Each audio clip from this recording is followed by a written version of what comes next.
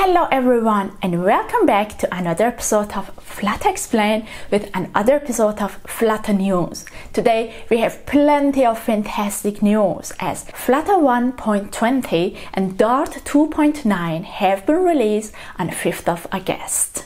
We want to take a closer look to the update of Pubspec Assist for Visual Studio, and after that we are going more in depth with Flutter's web support with a showcase of Rive 2.0 beta website.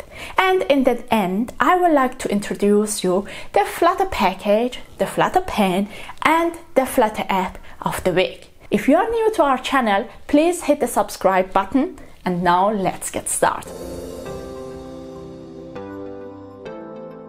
Chris Sales, one of the product managers of Google, announced on Wednesday in a Medium article the release of the Flutter 1.20 to the stable channel. Like every release of Flutter, there is an incredible amount of improvements. Thanks to the fantastic community of Flutter, this release had more than 3,000 merged PRs and more than 5,000 closed issues. First of all, let's talk about the popularity of Flutter. What happened there? There has been an 80% increase in new Flutter apps in the Google Play Store. In the article Flutter Spring 2020 from Tim Smith, in April this year, he announced there are approximately 50,000 Flutter apps in the Play Store. Now, after 3 months, there are more than 90,000 Flutter apps in the Google Play Store. We also have some performance improvement in Flutter and Dart.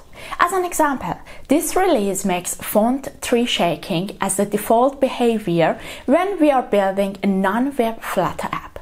The tree shaking improvement will remove the icons that are not used in the application and reduce the app size even further.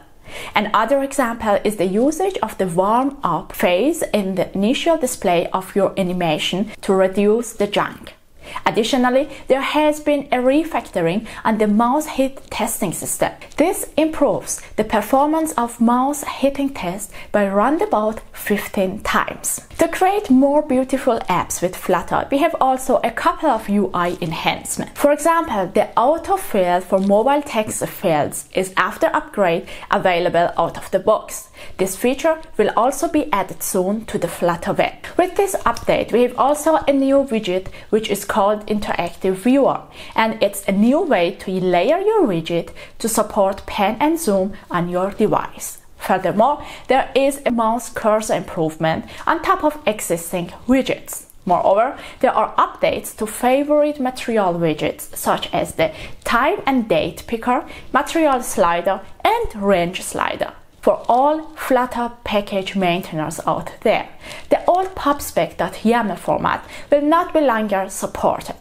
With the new update, there is now a breaking change in the pubspec.yaml file. To publish your package, it's now mandatory to define your supported platform. If you want to know more about it, you can find the link in the video description below. With the latest Flutter release, there is also a new Dart release. The Dart version 2.9 brings improvements on the UTF-8 decoder.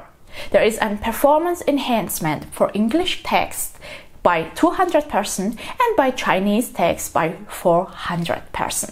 And now let's talk about the extension of the VScode. To be more productive as a developer and make the Flutter development more enjoyable, we have now a couple of quality live improvements in the Flutter extension for Visual Studio Code. For example, the DevTools are now integrated directly in your IDE. Finally, there has also been an improvement.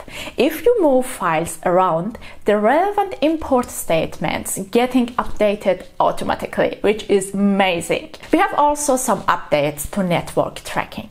With the latest version of Dart DevTools, there are some updates in the network page and details UI. The network page contains now the timing information to the network calls or the status and content type.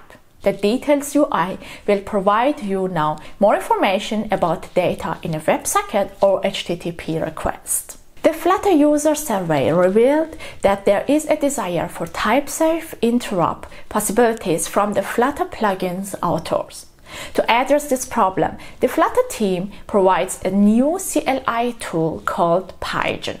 This tool is at the moment in pre-release state and promises more accessible communication with the host platform. If you want to know more about any of these news, you can find the link to this Medium article below in the video description. And now let's have a look in the newest update of Pubspec Assist for Visual Studio Code. With the VScode extension Pubspec Assist, you can add dependencies easily to your Dart and Flutter project. With this new update, you can enable and disable the caret syntax for all your dependencies. These updates replace all text parser with a proper implementation that uses the YAML package. In the video description below, you can find the link to this extension and all other changes that occurred in these updates. Our next news is the going deeper with Flutter's web support. Mariam Hasnani is one of the Google product manager. She published a Medium article on 29th of July. In this article, she took a more in-depth look to how Flutter used the web to enable rich interactive experiences from a single code base. She showcases the Rive 2.0 beta, which is available for web and desktop. The best part here is a full Flutter application. By the way, Rive is a real-time interactive design tool that allows designers to create great animation, and developers can easily integrate this animation in their application. Now it's time to introduce you the Flutter package of the week. The Flutter package of this week is Flutter Emoji Keyboard. This package is a fast and light emoji keyboard for a Flutter application. You make it possible for your user to have also emojis in your application. FlutterPen of the week. This FlutterPen is from Aravind. He creates this pen for the last Flutter challenge of CodePen. If you would like to test your painting skill, this pen is the right pen for you. He used the custom painter in a way so that you can enjoy the fun of painting. The link can be found down in the video description, and feel free to use all your creativity to paint on this canvas.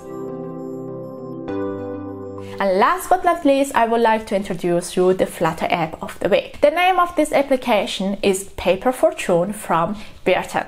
In this app, you will draw something, and the app will analyze your drawing and share your fortune with you. We love the app design with all the animation which brings life to this application. If you are interested to know how your fortune looks like, you can find the link in the video description below. As always, you can find the link to all these articles in the video description below. Let us know in the comment which news was your favorite one. Thank you for watching this video. I hope you liked this episode of Flutter News.